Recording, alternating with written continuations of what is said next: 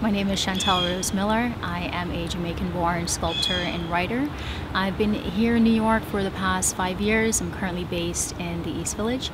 My medium is working with metal through abstract minimalism with an architectural element to it as well. Now, Cosmos, I made so many mistakes on working on this piece that there was just something about showing it. And what's interesting is that before, when I would invite friends to the apartment to see the collection, there was something that resonated with them in always highlighting Cosmos. And I thought it was very intriguing that the piece that I made the most mistakes on was the one that had some kind of pull. So that was a part of showing it as well. And then with Becoming, it was the last piece in the entire collection that I worked on. And I think the title expressed that, it's here.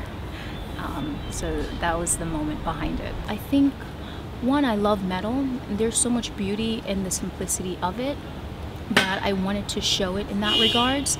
And at the same time, with the use of color, to highlight the beauty of it. It's a beautiful material, and I absolutely love it. So the focus was to show the beauty of metal and what you can do with it, and creating something different. I find that a lot of viewers are not used to seeing metal in this capacity with these kinds of colors as well. So I guess in a way it's a new experience, but it's all about the beauty of the metal, which I love so much. When I'm creating something, when I have an idea and an inspiration, I start at it right away. So for example, transitional spaces in total took me from September 2019 through December 2019 to complete all 5 pieces and constructing them.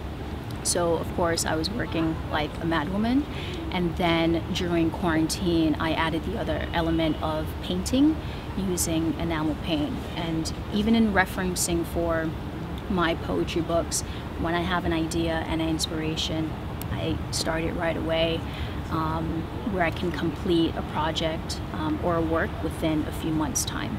It's powerful through the creation, in the sense that there's so many different ways that you can use your voice, your imagination, to share a message, to inspire, and the possibilities are endless in what you can do through poetry, through sculpting, through videos, music.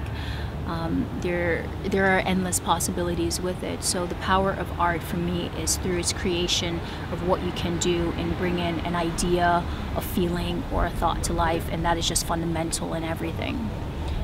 It's needed, and I think no matter what, even what we're going through, there's that fundamental understanding.